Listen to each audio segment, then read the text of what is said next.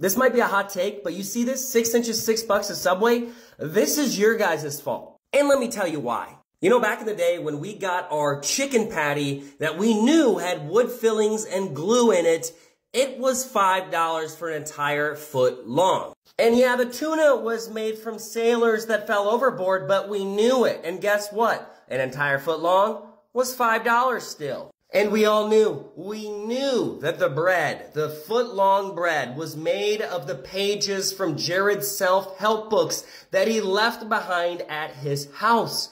But it was only $5. We knew this. And now every Subway has a deli slicer right there just to prove to you that all the meat is real. So if we want our $5 foot-longs again, what we need to do is bring back the asterisk. You know, the asterisk near every line item on Subway just to tell us what we're getting into. Bring back the asterisk. Let's start a movement. I'll see you guys later. Bye.